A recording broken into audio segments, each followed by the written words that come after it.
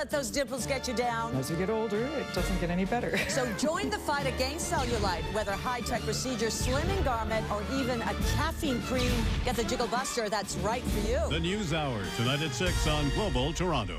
And tried everything to get rid of cellulite? A new treatment you'll want to try. All right, thank you, Rob. Also ahead, new treatments for cellulite promise to reduce or even get rid of it. Do they work? We've got the before and after evidence coming up. Ladies, don't let those dimples get you down. As you get older, it doesn't get any better. Join the fight against cellulite with a high-tech procedure, a slimming garment, or even a caffeine cream. We've got the Jiggle Buster that's right for you. Isn't that great? You know what else is great about being a woman? Tell me. A whole bunch of things, but cellulite isn't one of them. But good news here tonight, Anne. Yes. There are new treatments being used to battle those dimples, and the secret could be found in your morning cup of coffee, apparently. With more, here's Mina Ree. See the jiggle? See? It's not pretty.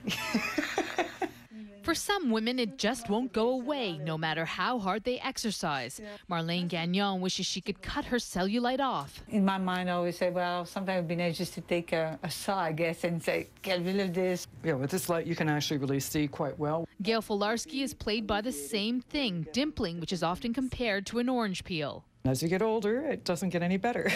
You just don't look there after a while.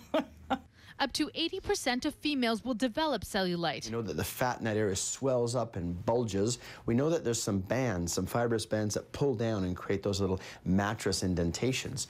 And we know there's poor lymphatic drainage. After decades under wraps, both women decide to try the latest high-tech cellulite-busting treatments.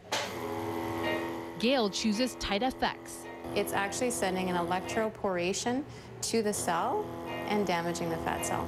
It's said to be 30 to 40% effective. And that popping is the cooking of the cellulite. Marlene takes the surgical route with Cellulite, which is carried out using a local anesthetic.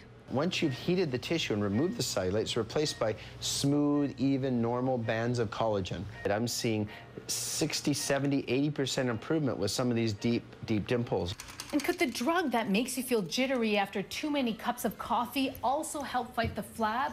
Turns out caffeine temporarily restricts blood vessels, making the skin appear smoother. Not only is it showing up in anti-cellulite products, scientists have now figured out a way to embed it into clothing too.